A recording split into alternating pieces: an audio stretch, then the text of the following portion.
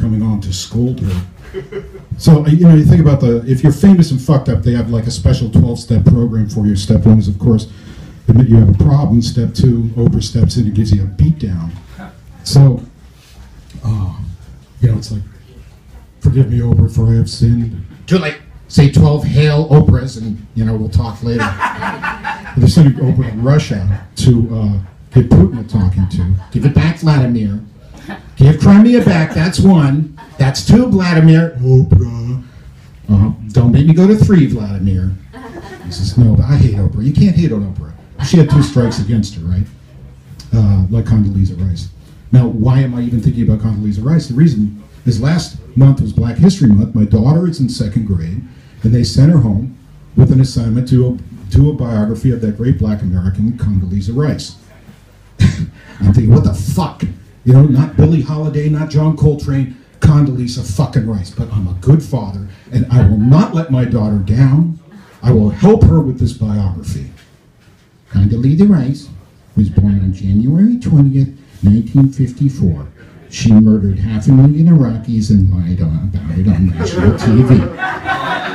She had 2 strikes against her, but she was a cunt anyway. And her teacher was like livid. She had spelled cunt with the K. Where am I? Oh, speaking of Condi, yeah, I mean, you're so young. You probably don't even remember the hearings for 9/11 where she was like, standing in front of the camera, she's like lying her fucking ass off. And she has this beatific smile on her face, you know, a little blood dripping down the corner of her mouth. Lying like shit, you know? But she's doing great TV. The woman did great TV, and that's the thing. By now, by your guys' generation, because you're all under 12, everybody's on screen all the fucking time. And it's weird because people understand cameras and everything now. I mean, you think back to the 50s, you ever see those old, like, Groucho Marx black and white TV shows they bring in, like, contestants from the audience, people come up on stage. Here are people that have never been in front of a fucking camera in their lives.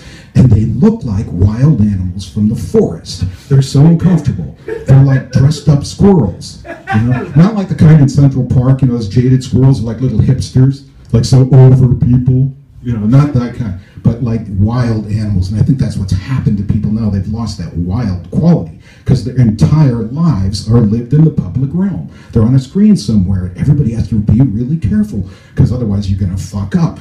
Somebody's gonna tag a picture of you with your dick stuck in a beer bong, and then you're fucked for life. So you gotta be really careful, and that's why young people are extremely polite to everyone. They're even polite to me, and I'm an asshole.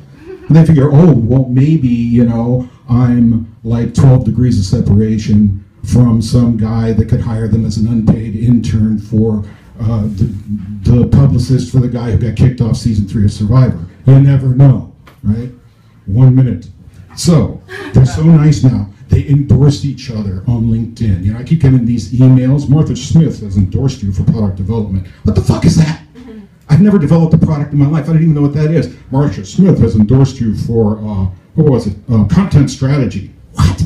But I understand the game. Marcia is an actor friend of mine, and she wants me to endorse her back. She's an actress, and so on LinkedIn, she's an entertainment professional.